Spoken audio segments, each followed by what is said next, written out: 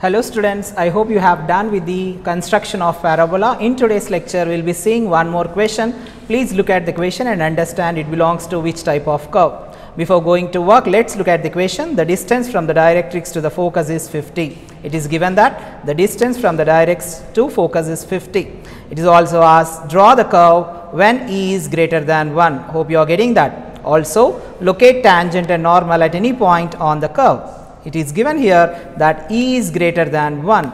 I hope you know that E greater than 1 is for hyperbola curve. Getting dear students? So, as where the vertex to be located is a question now, and it is given that the distance from the directrix to focus is 50. As we discussed in the yesterday's lecture, the directrix is also called as fixed straight line. Directrix is also called as fixed straight line, and the focus is called as fixed point, dear students. So, it is given here that the distance from the directrix to the fixed point. Before that, what we are supposed to do? We are supposed to draw a directrix CD and the axis AB. On the axis, we are supposed to locate the focus. Focus is given at a distance of 50. This is given 50. Now, what we are supposed to do as per the definition of eccentricity, we have discussed in the earlier class that eccentricity is nothing but the distance from the vertex to the focus to the top vertex to the directrix. So, vertex to be located somewhere on the axis line. So, where we are supposed to locate the vertex? Where E is greater than 1. We are supposed to assume the values which are greater than 1 like 2, 3 by 2 as well as 4 by 3. For today's lecture, suppose E is greater than 3 by E equal to 3 by 2 is asked in the exam instead of E greater than 1. Then also this value holds good for hyperbola curve, but whereas in the question it is given that only E greater than 1. So, we are supposed to take the ratios related to greater than 1. So, I am considering E equal to 3 by 2 for today. So, what you are supposed to do here is you are supposed to add this numerator and denominator, so that we are getting what? 5. That means we are supposed to divide this A to F line into 5 equal divisions, keeping this as 0. So, 1, 2, 3, 4 and including the focus, it is nothing but 5th division. Getting dear students? So, for example, you have taken E equals to 2. Few students might have taken that. So, considering this as 0, so 1 and 2. Only one point will be there, the other point is the focus. This is how you are supposed to work. Now, as per the definition, we know that E equals to 3 by 2 as per the definition. So, V to F is how many divisions? 3 divisions. That means from F I need to count. So, this is 0. So, this is 1, 2, 3. So, all the time go with VA instead of VF. Why? Because A is already located here. So, this is 0. So, to VA how many divisions, dear students? 2. On the second division you are supposed to locate the vertex. So, reading from here, this is 0, this is 1 and this is 2. So, at this point we are supposed to locate the vertex. This is how you are supposed to work out, and later what we have done in order to construct a parabola, we have taken VF equals to VE. So, measure this distance and locate this, and this is how you are supposed to work out, and the remaining all steps are similar to that of the construction of parabola. Let us see how we are supposed to draw with the instruments here. So, this is how you are supposed to fix your drafter, and you are supposed to work out the directrix line here. Later you are supposed to draw the axis. You are supposed to draw the axis. So, once the directrix line as well as axis is drawn, so you are supposed to locate at a distance from the directrix to the focus is given as 50. So, make sure that you are supposed to mark 50 here. So, this 50 point is nothing but the focus. Later, as I told here, we are supposed to mark the vertex as the second division, and these need to be divided into 5 equal divisions only, dear students. So, 5 equal divisions can be made very easy, 1, 2, 3, 4 as well as on the 5th division. So, where we are supposed to locate the vertex? E equal to greater than 1. So, as I have taken equal to 3 by 2, this is 0. So, this is 1 and this is 2. So, at the second division we are supposed to locate the vertex. And I am giving naming for this as A and B is the axis whereas C and D is the directrix. Later, what we are supposed to do, as we have done in the parabola construction, VF equals to E. How much is the distance for the VF? 3. I mean 30. So, at 30, draw a perpendicular line to the axis, keeping in view that this is a moving point and that is E. Later, what we have done there, join A to E, join A to E and extend this line further, extending this line further. Getting? Later, what we are supposed to do, we after next to the V, upon general construction, locate number of points to the next of V which need not be of equidistance. You can take equal distance, or it is up to you whether you want to take equal distance or any distance from the vertex. So, draw all perpendiculars. They need to be very thin lines. So, in order to draw this, try to use only H pencil or 2H pencil, dear students. So, you can include even the focus into it, and it is up to you. I am skipping the focus line here.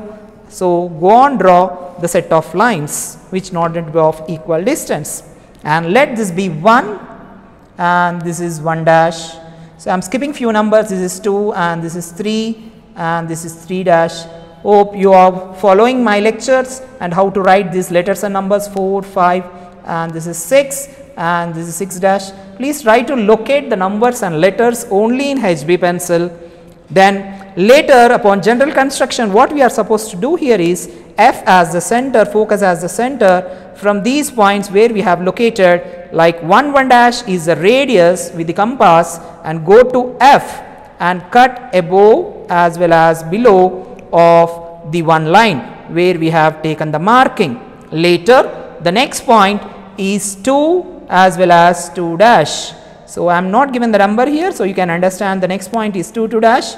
Go to F, F is a center, and locate the points P2 and P2 dash, P2 and P2 dash. Hope you are getting. Next, the number of divisions you take, dear students, you are going to get a smooth curve.